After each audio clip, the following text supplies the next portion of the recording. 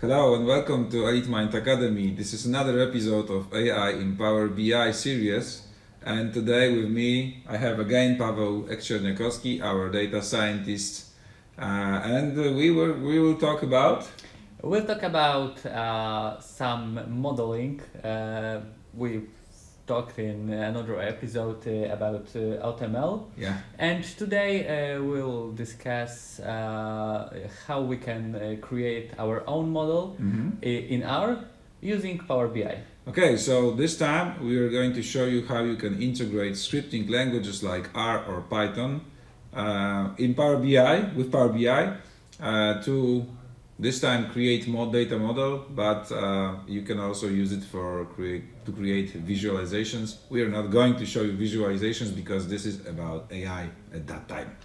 Okay, so here we are in Power BI Desktop, November edition, and we are going to show you how we actually used R script to enrich our data set and to present our report with some machine learning capabilities.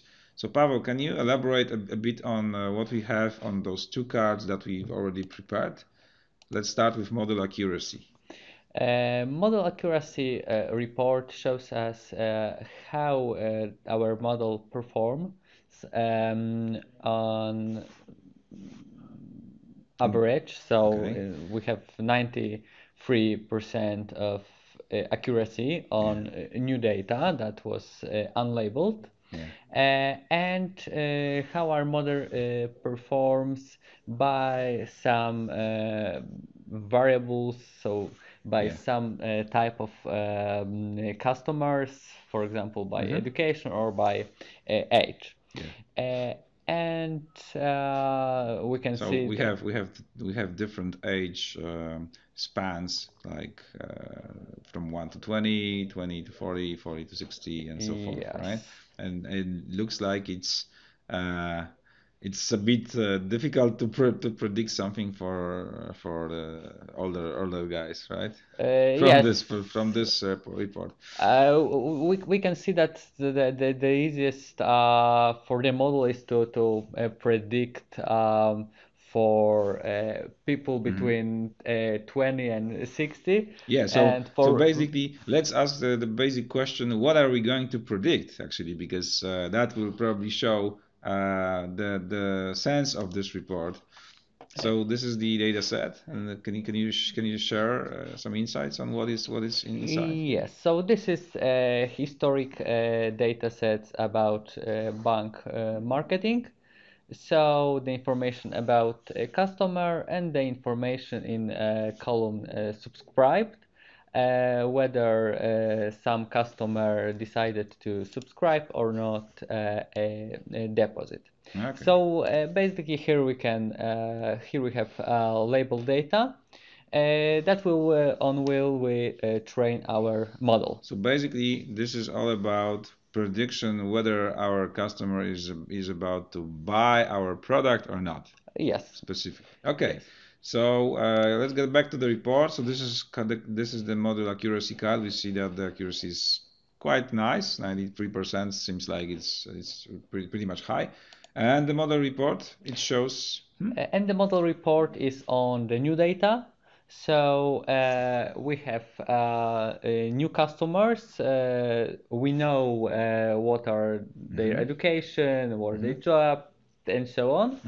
And we have the information what is the percentage of the new customers that will. Okay, so we start with the information on that we have 176 new customers, which we have unlabeled. So we don't know actually whether they are going to buy, and we want to predict that. No, 176 so are the new customers that the model predicts that they will subscribe our deposit. Nice. So this is already valuable information because it's not about the whole population, but just about the population that is going to buy our product. Nice. Yes. Superb.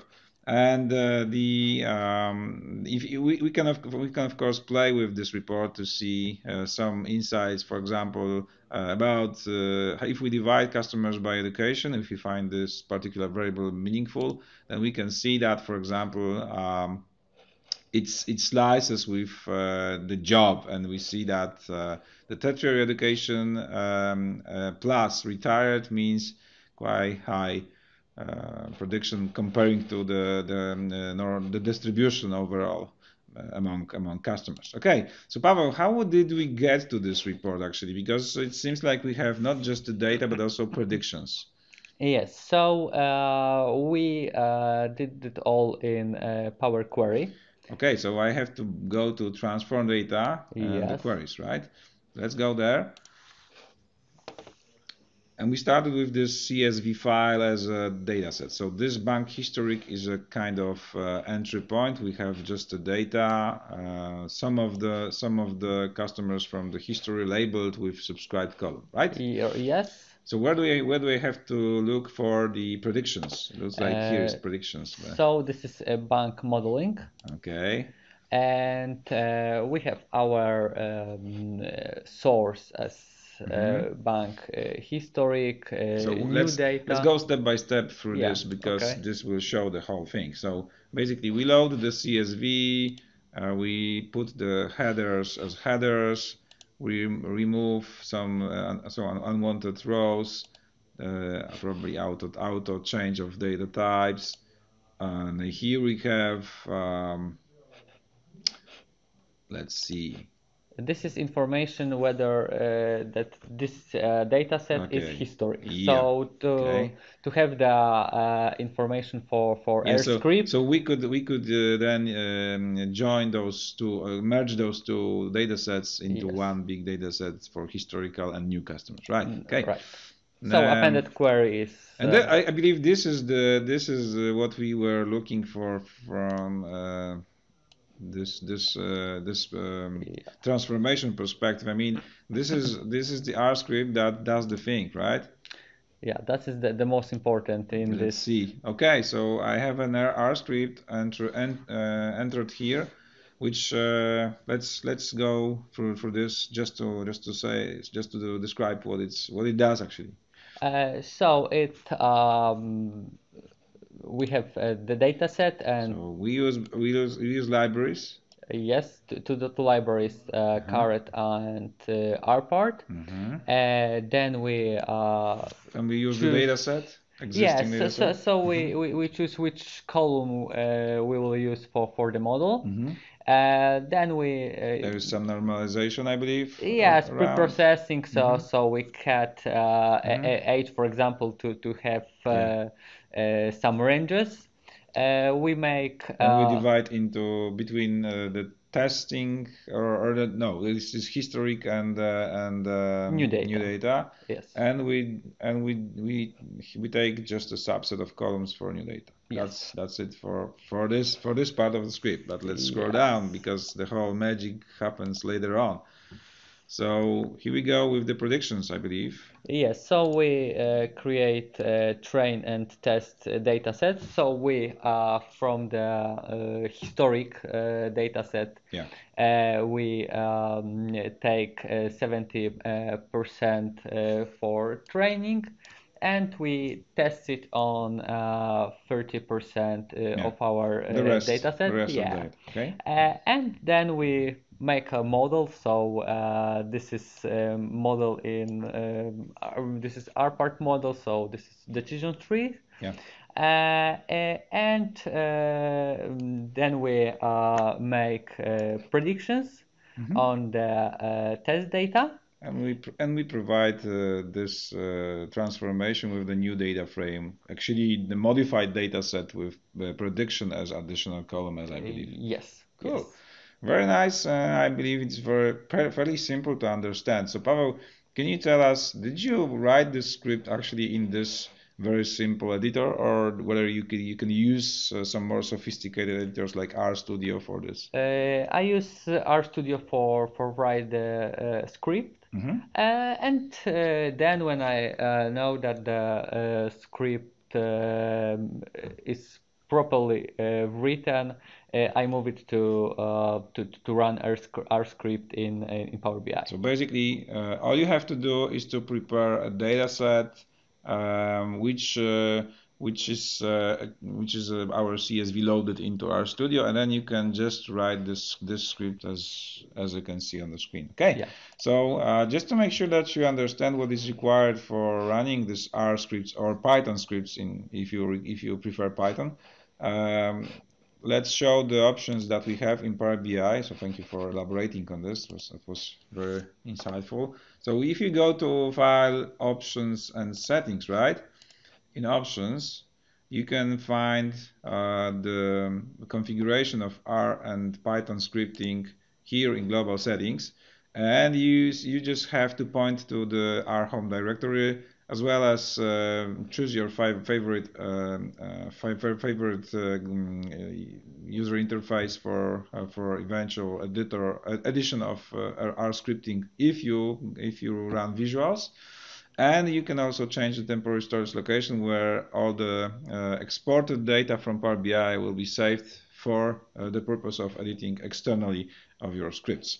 The same story about Python, and I believe there is also a setting that we should also mention. It's about privacy. So basically, Power BI is trying to avoid some unnecessary scripting inside. So if you want to run scripts from within Power BI report, you have to change the privacy level, or just click enable when Power BI asks you whether you want or not to enable scripts for your Power BI report, right?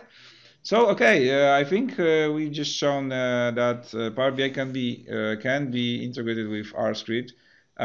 Just one more thing to show, because we used some external libraries here, right? Yes, we used two libraries, Caret and RPart. So knowing that we have this R environment installed on my laptop, I can use incorporated UI or just R tools for adding additional libraries, right? If I miss any library, I can simply install packages. And for example, we used this RPart. So whenever you want to bring another package to your Power BI report, you have just to perform this operation, install package, and that's it. So I probably have this particular package installed, so I'm not going to do that anymore. You have to choose the mirror for installing the package. So it's just the repository from which you're going to download the package. But it's like that. You just can enrich your R repository, R libraries using external libraries, which we already did in this simple experiment. So Paweł, thank you. I believe this is what we were about to show. So again, you can use R or Python inside of Power Query transformations to enrich your data with predictions. So let's wrap it up. As you can see, you can easily integrate your R script into Power BI for doing some transformations. Specifically, we've shown you how you can create a model, how you can use the model for prediction, and then use the data produced by the model just as your integral part of your data set, and use the visualizations in Power BI. So Paweł, what do you think? Can data scientists benefit from using Power BI? Yes, for such model, when we don't have to build very specific pipelines to modeling. So for some simple types of models, we can easily use Power BI, because we can just after this visualize our data, visualize how our model perform, and what is the most important information from the model for the business. Okay, so remember, for simple small models, you can use Power BI. You're relying completely on what you have on your laptop or in Power BI service, which is not as scalable as, let's say, mature Azure services like a machine learning service, for example. So we recommend you to move away from Power BI if you want to build some sophisticated machine learning models. But again, if you want just to produce a model for a simple small data set, then probably Power BI combined with R or Python can be something for you. And just to announce, we will get back to AI topics soon, because this series is about to end. But we are going to show you how you can utilize Azure services for bringing more machine learning into your solutions. Definitely. And about Power BI, we are going to step into the world of enterprise deployment. So please subscribe us and stay tuned. We'll definitely we have just started our channel. Enjoy watching our movies. Thank you. Thank you.